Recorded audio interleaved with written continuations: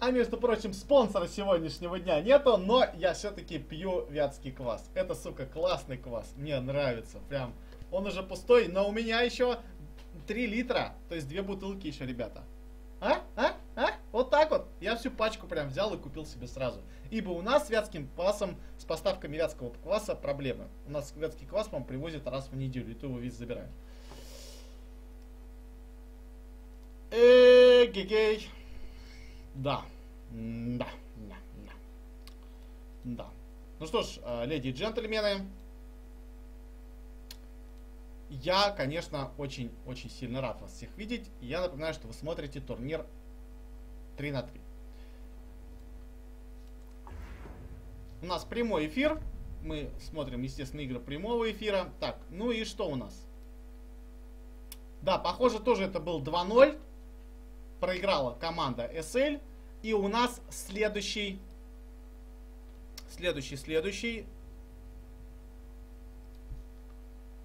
матч. Давайте посмотрим что-нибудь еще, кроме...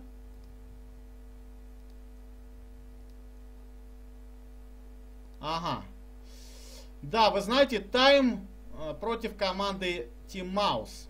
Red Bull Express, я так понимаю, это вторая карта. Ну, поехали. Поехали, ребят, смотрим. 1-0 все-таки Ниндзя Сквад выигрывает у команды Team Mouse. Естественно, поменялись сторонами ребятами. Да, все правильно, поменялись сторонами.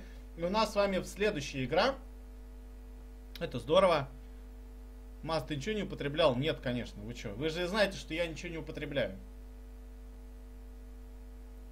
Так что ты там стримить на СК20 будешь? Ну, Вайтман, привет. Ну, я это самое. Там еще я стримлю, там еще висит стрим. Но он потом уйдет в раздел рестрим, а потом он нахер вообще там оттуда уйдет. Квас забродил, ребята. Ну, сейчас кофеек. Вот такие дела. Спонсор сегодняшнего дня Чивас Регал 12-летний за дедов говорит. А вот что ты, мальчик мой, дорогой, уважаемый, употребляешь. Все понятно. Квас не добродил градусов на 20. Кофе тоже наркотик. Ага, вот вы меня так и пытаетесь влечить в каком-то употреблении. Но я-то этот, мать его, этот, трезвенник. Маза, делай сам квас очень просто. Бабрич говорит. Кстати, Бабрич делает сам себе квас. Я бы с удовольствием. Квас Бабрич. Все. Изи-пизи, ГГ по ГГ. Такой тоже тайтл, да, у него. Так, оп. Все. Ну что, запись есть, все есть. Итак, ребята, 1-0 Ниндзя Сквад против команды Team Mouse. Вторая игра. Смотрим. Ля-ля-ля! Как я всех... Вот видите, когда не стримишь 2 недели, сразу у тебя другое настроение, ля-ля-ля-ля. Он только грибочки хавает. А грибочки-то я тоже все купил. У меня аж 2 баночки лежит. Я уже все купил. Все легальное, что есть, я купил. И, между прочим, я имею при этом право деткам это все рассказывать, потому что я молодец. Я не употребляю то, что употребляет за дедов. Он, конечно, тоже молодец. Я никого не хочу ни за что судить, ибо это не мое дело. Вот. Конечно, когда ты начинаешь кого-то чего-то учить, тебя обычно посылают нахер. Вот. Но я не люблю, когда и меня чему-то учат. Я помню, работал в компании, и меня начали что-то учить. И я прочитал ребятам лекцию о вреде алкоголя. И меня возненавидел весь офис. Меня возненавидели, и я понял, что в этой компании у меня ничего конструктивного по работе не получится. Ну, ничего страшного. А вот на стримах-то все получается, и мы смотрим с вами увлекательный матч вместе с историями из жизни, ибо что наша жизнь игра, да, как говорил этот, мать его, Борис Николаевич, царство ему небесное. Вот такая хурма турецкая. Я, конечно, рад. Команда Team Mouse, капитан Роллинг, капитан Валькирия и Лол Гести. Поменялись немножечко составы команды Валькирия. YG9, Тайм и Арфилд. Все по-прежнему, все четко, бодро. У финнов, финны говорят, мы коней на переправе не меняем. У нас тут все, между прочим, хорошо, в отличие от вас. Ну и поехали. Поменялись сторонами ребята. На сей раз команда Ниндзя Сквад у нас играет за союзников. Соединенные Штаты Америки выбирает капитан команды Тайм. YG Now выбирает британскую армию. И Советский Союз выбирает игрок Airfield. Много кубовагонов. Кубовагонов мало не бывает. Их надо много. Они такие ребята любят, когда их много. Любят, когда они доминируют. Ой-ой-ой, а что же у нас с микроконтролем? Ай-яй-яй, ой, какой кошмар! Что они забрали? Был потерян у нас Благан. Заблудился в 3 соснах. Обычно про таких товарищей говорят. Но ничего, ребят. Вот предлагают Бабрич еще и лимонад делать. Слушай, а Бабрич-то у нас настоящий... Кто он настоящий? Настоящий повар, шеф-повар. Спасибо, Бабрич, спасибо тебе, дорогой. Ребят, сейчас пока только начало... не, ладно, давайте потом. Все, потом. Левая часть карты уже занята, команда Ниндзя Сквад. Центр также передвигается в сторону Ниндзя Сквад. Ну и правая часть карты за командой Team Mouse. Не так-то просто будет, естественно, прорвать в самом начале позиции стационарных орудий МГ. Но, тем не менее, загулял, брат, загулял, заехал, загулял, и, по-моему, надо наказать. Вот и все. Капитан Роллинг, он, мне кажется, он в шоке. Он говорит, обычно же нет, получается лучше, а здесь что-то не прет. Максим подавляет 2 отряда вознадеров, надо, естественно, отступить. И Лол Гести тащит товарища снайпера на правый фланг. Ну и уверенно, пока что достаточно уверенно команда Team Mouse держит правый фланг, центр и левая часть карты за командой Ниндзя Сквад. И вы знаете, а вот он создается интересный плацдарм. YG Now делает Бофорс. SimCity уже окрестили тактику SimCity, да? Когда делаются много стационарных орудий за британскую армию. Ну и вы знаете, центр не отдадим, говорят, нихера. Идите нахер. Союзники, ребята, прекрасно себя чувствуют. Американцы делают давление прекрасно. А вот они, вот она. Вот она, намотана на правую часть карты. Хорошее пробитие по Кубоваган. Кубоваган отступил. Надо сражаться, надо обязательно сражаться. Здесь хорошо американские пехотинцы подошли уже вплотную. Бункер не выдано ничего в бункере, и пошел МГ. Бункер МГ, ребята, прекрасно. Американские пехотинцы идут до конца, говорят, мы нет, так просто не мы хотим этот Кубоваган. Кубоваган, зафокусить. Но уже опасно, надо, естественно, отступить, ребята. Да, Кубоваган сохраняется с правой части карты. И очень хорошо укрепляется. Правая часть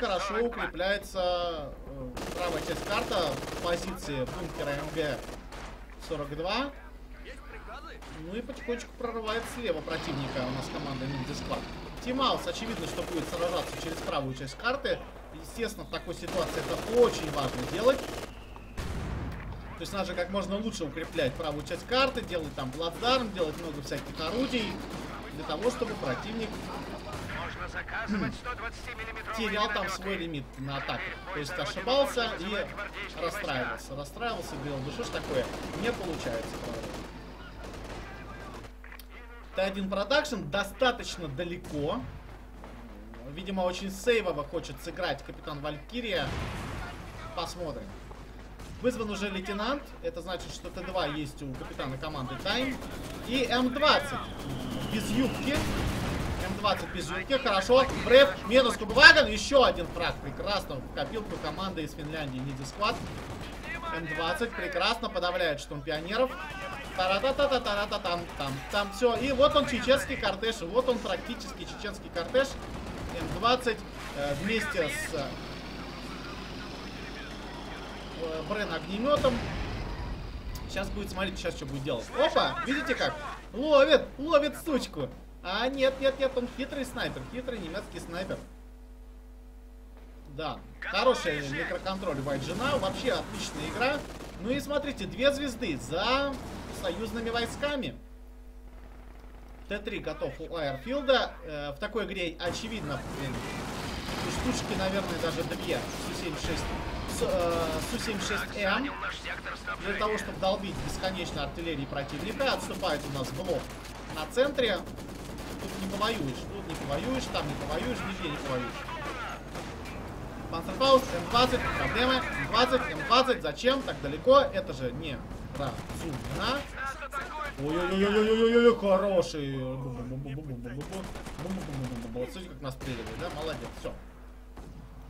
А вот она, плацдарм для контратаки. Вы же скажете, что это мужской род. Я скажу, ни хера. Потому что она, это на букву П. Это полный ахтунг, ребят. Полный ахтунг. Потому что сейчас союзные войска, имея такой плацдарм, смогут прорвать противника с тыла. Кстати, когда с тыла выходит целая армия. И таким образом можно будет противника выгнать с правой части карты. По-моему, прекрасно. По-моему, здорово, прекрасно и вообще очень весело получается. Да, а вот оно давление. Вот оно давление на тылы противника. Вот она тыловая атака союзнических войск.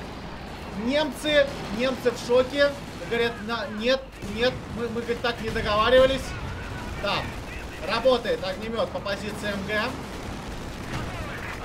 М17 на ЗСУ. И бункер МГ будет, естественно, ломаться. Там тем временем под противотанковые близ позиции.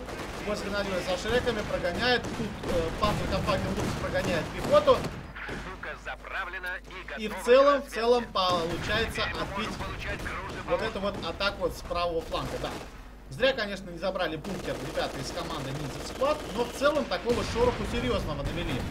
Заставили все войска, вообще все войска противника собраться на одной точке.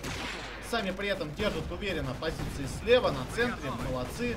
Вы юбку не выдают на М20, ведь нахер она не нужна. Ну и слабый плацдарм близ позиции центра. И надо здесь, естественно, укрепляться намного серьезнее, намного тактичнее. 423 очка остается у команды Team Mouse. Благодаря тому, что держим...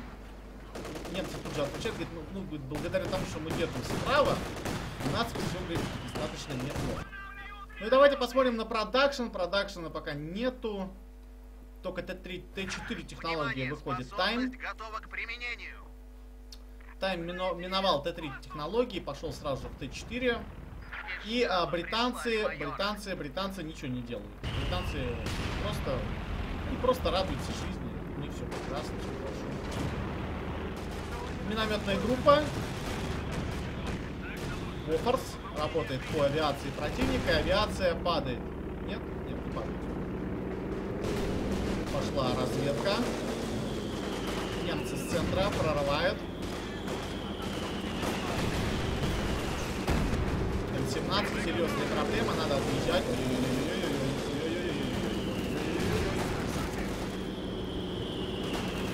Еле-еле выживает М17. Немцы пытаются прорвать, но пока безидейно, пока очень тяжело. Под вражеским минометом тяжело стоять, тем более уже 2, еще 120-й подкатывается. Суммарно, естественно, их 3.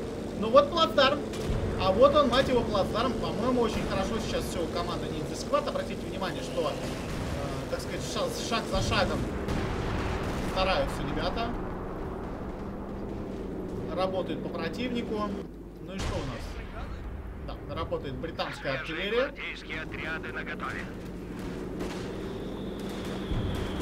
Поддержка артиллерии крайне важна сейчас в этой ситуации. Мне кажется, это очень правильно.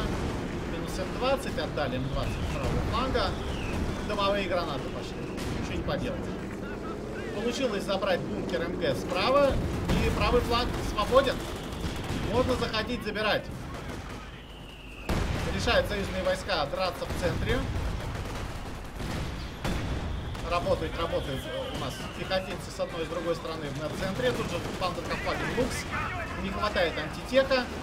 Очень не хватает антитека. И не хватает у нас рейнджа для броска гранат. Я так понимаю, ждут танков. Ой, хорошие мины. Прекрасные, здоровские мины. союзных войск и теряется топливо. Второе топливо потеряли у нас ребята из команды Ниндзя Squad. По-моему, немножечко понимают, как надо играть 3 на 3. Ребята из команды Team House, T3 Production, для того, чтобы не было атак, естественно, в тылу. Тыловые атаки закончатся с правого фланга. Ну и, не теряя времени, на правый фланг выходят американские тыловики.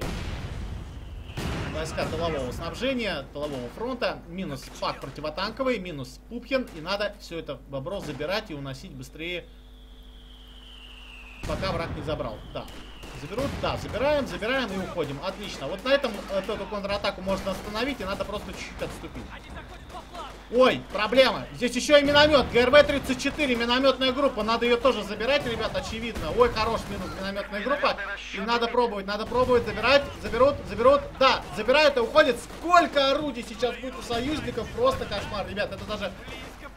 Это даже счету не поддается. Да, все-таки был потерян у нас отряд пехоты. И вы знаете, да, вовремя Викерста подавляет пехоту. Нет, ГРВ-34 тоже не удалось захватить.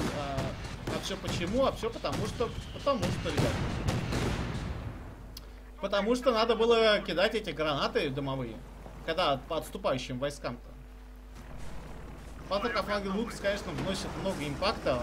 Молодец. Его можно вообще поздравить. 10 фрагов, практически первое ветеранство. А вот он. Симметричный ответ от немцев.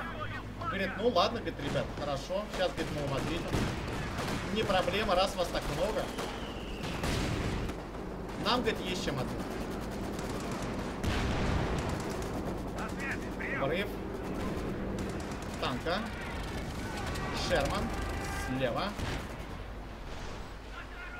Продавливается. И раз, два, три. В молоко. Один фраг. Ну это вообще не серьезно. Толовики, проблемы. Толовики, выходите, говорит, нахер отсюда. Был потерян отряд возненадеров под минометным обстрелом. Это хорошо. Да, 120-ки делают дикую работу.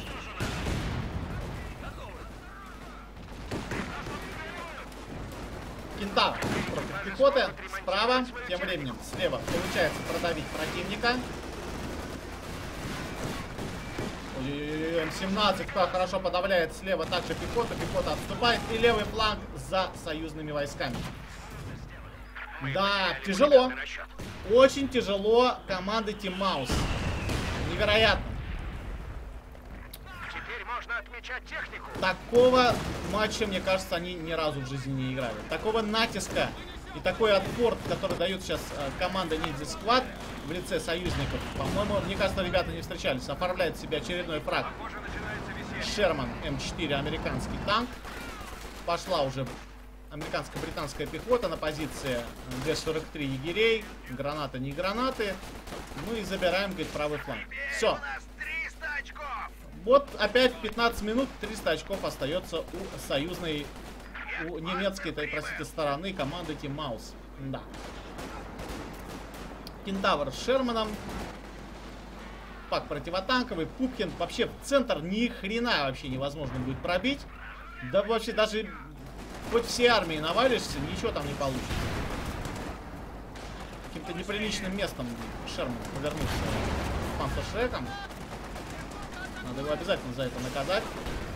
Кентавр. При поддержке Викерса. Но это здание остается еще занять одним Викерсом или Максимом, и вообще все прекрасно. Пак противотанковый. Пробить ему Кентавру. Кентавр. Аккуратно. А тут мина-то есть. А тут мина есть. Хорош. Кентавр, конечно, мощная броня. Ну и Ягдпанцев. Вот он, товарищ антитанк.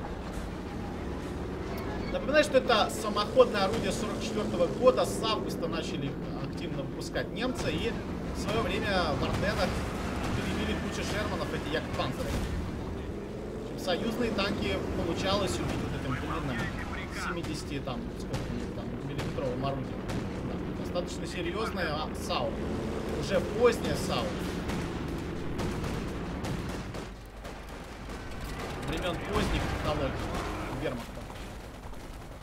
Ну и ждем, конечно, мы же с вами ждем капитана, командира с Яхт-Пантерой. Со знаменитой Яхт-Пантерой. Ну и, конечно, со шмелем. С человеком по имени Умель. С юнитом, с мощным САУ-юнитом. 14 фрагов, не так далеко убежал Лукс. Хотелось бы 3 звезды. Точнее, 2 звезды по-прежнему за союзниками. Я хотел уже 3-ю им отдать, но они, говорят, не отдадим. Как-то вы не хотел ничего там отдавать, ни хера, говорит, мы тебе ничего не отдадим. Заберем опять правый фланг, будем сидеть на правом фланге. Диверсанты, егеря у моих егеря. Молодцы. Видите, как не хватает здесь Максима. Вот посадили бы Максим, было бы хорошо. Ну что ж, в целом, ребят, по игре достаточно уверенно сражается команда Team Mouse. Не без успеха. Не без успеха, надо отметить. Достаточно хорошо получается сдерживать атаки, контратаки противника. И самим при этом удерживать территорию. Конечно, по очкам все могло бы быть и лучше. Минус Шерман. Хороший фраг оформляет себе тут же команда Team Mouse. Стоило их похвалить, как они тут же оформляют себе, так сказать, сохраняют титул. Да, подтверждают сказанные мною слова делом. Кентавр, хорошо, на центре прошел, сильно получил урон. Ну и надо уезжать, надо уезжать. Т-3485. Ну и, по-моему, настало время посмотреть, что же у нас по командирам. Итак, Вайджинау, полк королевских саперов во главе с инженерным АВРЕ. Капитан команды Ninja Squad Time выбирает Першинга, естественно, роты тяжелой кавалерии. И игрок Айрфилд выбирает себе тактику координационных гвардейских частей во главе с Т-3485 и 120-м минометом. Капитан Валькирия выбирает доктрину добычи ресурсов во главе с Оствиндом. Такую же доктрину выбирает себе игрок Капитан Ролик. И, наконец, Маус Тим Гести выбирает доктрину непосредственной авиаподдержки. Да. Забирает правый фланг, ну, снимает правую сторону союзные войска. И мне кажется, не хватает здесь, дико вообще не хватает, это Катюш. Вот они, милые мои, ненаглядные пошли. Вот они хорошие, пошли у нас. В Т4 продакшене советская реактивная артиллерия во всей красе. Бьем врага. Не жалеем, не щадим. Минус 2 пака противотанковых можно будет забрать. И дополнительно укрепиться. Да, прекрасно. Т-3485 могут подъехать, между прочим, и разбить бы эти противотанковые орудия. Дабы не достались они врагу. Справа. Вот видите, если бы сейчас здесь 3 пака противотанковых поставить, представляете, что бы было с этим островом? Минус пак противотанковый трофейный. Бегают пехотинцы, прогоняется вся союзная пехота, которая здесь была. Гренадеры в опасности. Минус. Отлично. Пантера появляется у игрока Лол-Гести. Да, ну и удается сохранить свои противотанковые орудия ПАК-40. Як-Пантер. Шерман Файерфлай. Минус Остин. Прекрасно. Загулял немецкий Блэк-Пантер в лесах противника. Там-то у них все хорошо. Куда ж ты полез-то, родной? А вот она. Вот она. Милая, хорошая. Смотрите, какая раскраска интересная. О, нифига себе. Это интересно. Да. Советская артиллерия, советская реактивная артиллерия готова. Можно вызывать еще одну. Лишним точно не будет. Ну и пошел прорыв в правой части карты. Теперь для Катюши надо подсветить цели, для того, чтобы она вовремя туда все заняла. Ну и 2 вуфрама отыгрывает у нас также капитан Ролин. 6 фрагов на одном, 3 на другом. Это правильный выбор в такой игре. Очень правильный.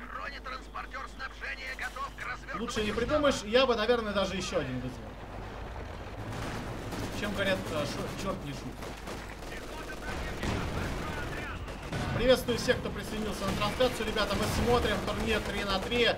играет команда Team Mouse и Ninja Squad из Финляндии. Невероятное сражение на карте Red Bull Express. По-моему, прекрасно. Вообще, все здорово. Т-3485 проблемы теряется. Т-3485 на пустом месте. Тут же пехотная контратака. Пехота пошла в бой. Нечем прикрыть. Совершенно нечем прикрыть так Т-3485. И надо заливать с Катюшей. Катюша что-то стоит. Она что-то хочет. Она уже залила, ребята. Она очистила правую часть карты. Правую часть карты остается захватить. Но тут контратака слева. И... Раз, два, три. Как хорошо накрывает Луфрам. Останавливается точнее, британская атака. Пехотная останавливается. И, по-моему, зашли в тыл советские войска. Немецкие атаки слева. И пошел Луфрам. Раз, два. Хорошо накрывает Максим. Минус отряд Максима.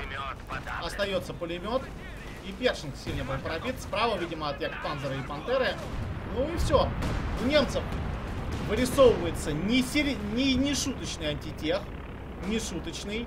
Вырисовывается не шуточная артиллерия. А еще более до кучи я хочу сказать, что вырисовывается достаточно неплохой пехотный лимит. И я вам могу сказать, что немцы эту игру отдавать не будут. Немцы, по всей видимости, играть будут до конца. И шансы вот в этой игре у команды Team Mouse гораздо выше, чем было в предыдущей. Учитывая, что не стесняются ошибаться ребята из команды Ninja Squad, по-моему, это на руку ребятам из Team Mouse. Счет будет тогда 1-1, и, возможно, нас ждет третья игра, ребят. Это очень интересно. Да.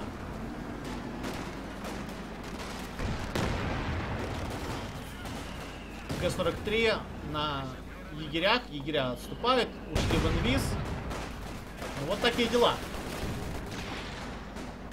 Комментировать можно тут все что угодно, но сути это не меняет. У немцев вырисовывается достаточно серьезный кулак, как противопехотный, так и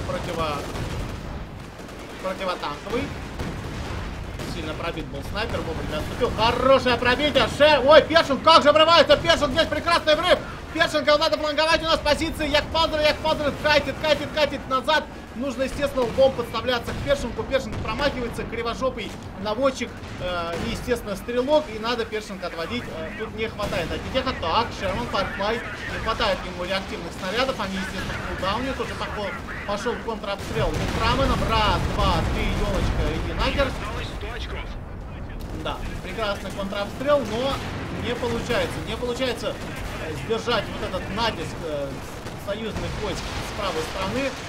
Кое-как откидываются артиллерии у нас немцы, но этого недостаточно. Не получается оформить фрагов, естественно, у нас по Фрамону. Там тем временем с центра продавливают советские войска, останавливается пехотная контратака. Сейчас все отступят. Справа невероятно что-то творится. У нас справа занимается звезда и топливо.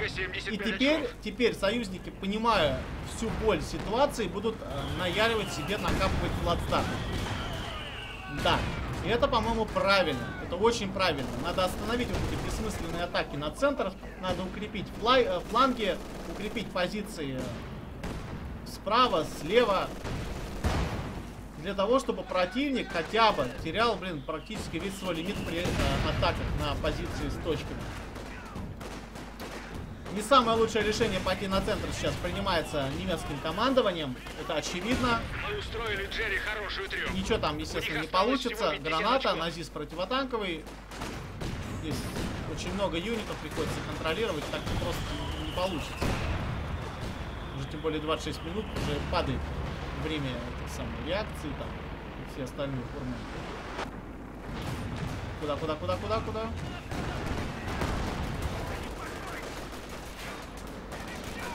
Ну что ж, у нас, по-моему, появился этот самый. Что у нас могло появиться? Да, Панзерверфер появился. Я услышал этот знаменитый залп. Звуки залпа Панзерверфера и понял, что Team Mouse No Density уходит в артиллерию. Так, противотанковый пустим, хорошо. Пробитие, хорошо. На Пантера проблема. Здесь еще Першинг, и Пантера едет вперед. Это Г, 12 очков. Ничего не сделаешь. Команда Ninja Squad оформляет себе победу 2-0. Будет ли еще игра? Я думаю, будет. Всем привет, народ! Как дела у вас? И вебка тут же упала, представляете? Так, во, все. Вовремя я успел все сделать. Фух, класс! Такой хороший бой. Ну, давайте по игре. Значит, смотрите. У немцев было правильное решение забрать правую часть карты, укрепить центр. И вот эти вылазки слева были идеальными. Учитывая, что противник лез по центру, вот мне кажется, за такие ошибки надо было жестоко наказывать. И ломать лимит противнику. Кстати, вот в тот момент, когда через центр союзники шли, в этот же момент надо было захватывать левую часть карты. Правую часть карты неплохо ребята удерживали, но постановка Т1 очень глубоко, это достаточно спорное решение. На мой субъективный взгляд, надо было поставить Т1 за деревьями и Т3 поставить, ну, в принципе, даже можно было и в том месте его ставить, но лучше бы его поставить на передовой. Очевидно, что таким образом у немцев появился бы коридор справа для атаки позиций противника. Вот. Ну, тактически, позиционно везде практически проиграла команда Team Mouse. Задумка на масс-артиллерию была интересной, но сами артиллеристы отстреляли достаточно убого, если честно. Мы видели, там чуть-чуть фрагов было за 10 минут, то есть это несерьезно. Мне еще кажется, немножечко ребята с кулдауном забывались, то есть редко стреляли просто от артиллерии, хотя, естественно, ставка должна была сделаться именно на это. Вот. Ну и в целом, конечно, игра хорошая, все равно Ниндзя Сквад молодцы, сразу же накопали себе плацдарм на центре, именно на центре, и через центр у них получилось выиграть эту игру, молодцы, задумочка зашла. Как мне кажется, можно было и Катюш побольше поделать вместо Т-34-85. Не нужны были эти танки здесь совершенно. Чего они боялись, непонятно. Понатыкать везде мин, да и все. Собственно, противотанковых орудий хватало. Ну, оставим это на их уже размышления. Мне кажется, игра достойная. Вот. Грязачок, привет тебе. Добро пожаловать. Вот, присоединяйтесь, ребят, подписывайтесь. У нас скоро 600 подписчиков на Твиче будет, это здорово. Это прям очень хорошо. Конечно, не 600 тысяч, но у нас такая игра, ребят. Ну, не популярная, но классная игра-то, между прочим. Вот мне искренне интересно смотреть. Major GG это шарф или борода? Это борода. Видишь? Мазу топовая борода. Спасибо большое. Где новая вебка, спрашивает? Она в магазине еще. Какая твоя любимая фракция в Кук 2? Естественно, оберкоманда Вест. Это лучшие пацаны. И Советский Союз. О, такие дела. Ребят, все будет, ребят. Так, прямые трансляции. И давайте, наверное, что сделаем? Давайте остановим запись. У нас есть YouTube канал, там я записи выкладываю. Ну, в последнее время не выкладывал, что-то не было, если честно. Ни времени не было, желания.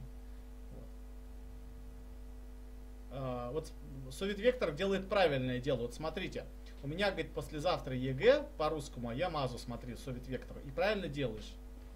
Этот ЕГЭ нахер никому не нужен. ЕГЭ в 2016. Да вы это все нахер никому не нужно. Забейте вы на это ЕГЭ, даже не расстраивайтесь. Как можно было бороду шарфом перепутать? Ну, плохое зрение у человека может быть. А может быть уже оно не то что плохое, а оно уже уставшее. Потому что вот, может он за дедов сидит уже. И Qiwi срегал-то 12 лет. Уже глаз-то не тот, мутный чуть-чуть. И уже такой, а что это у него интересно? Я так-то, говорит, не разглядел. Вот такие. А если по шашлычок все это, и под вкусный закусь, ты представляешь, что там у людей? У людей уже все, уже какой там, о чем речь там, вот, такие дела. Да, ну, кстати, повод накатить есть, союзники-то выиграли у немцев в этой игре, поэтому вот такие дела. Итак, поехали. Ребята, у нас с вами, вау, команда Tatus Gaming, капитан команды дает. Red Bull Express почему-то играют 3 в 2. Так, это, наверное, видимо, они просто так играют, разыгрываются. Так, давайте смотреть. Да, почему-то у команды Tatus Gaming, ребята, проблемы. Не хватает игрока. Что это такое? Ну как же так-то? Что ж такое-то? Что же такое, ребята? Ну да, я, кстати, хотел вам сетку показать. Итак, обратите внимание, что Soye, команда Sense of Resistance, команда из Германии, выходит на Donald J. Trump и PP 2016. Обыгрывает ребят из команды Штуг Life 2-0. 2-0 также команда Donald J. Trump и PP обыгрывает USA All Stars. И команда Pandix USAS Bolidas, это, видимо, мексиканцы, проигрывают 2-0 команде Helping Von Lumen. Ниндзя Squad, естественно, команду Маус обходит и выходит в полуфинал. Ребят, сейчас у нас будет с вами полуфинал. Я так понимаю, он уже начался. Red Bull Express. Вот. Ну, нет, давайте смотреть что-то 3-3. Потому что я не хочу смотреть 3-2. Это какая-то ересь. Нам такого не надо. Что там, знаете что? Давайте посмотрим. Сейчас, подождите. Ой, что я сделал-то? Ёшки-матрешки. Давайте посмотрим, что тут есть. Сейчас. Вот Соя надо посмотреть против Дональда Джей Трампа. Вот сейчас вот эту игру будем с вами смотреть. Вот. Да. А Ниндзя Squad мы не будем смотреть, потому что там почему-то 3-2 играют ребята. И мне кажется, это немножечко неправильно. Ну как так-то вообще? Ну вот смотрите, да? Ну то есть 2-3. Ну зачем это надо? Игрок не назначен. Вот, подожди, давайте загрузим просто ради интереса. То есть что это за ересь такая? Видимо, один товарищ отошел.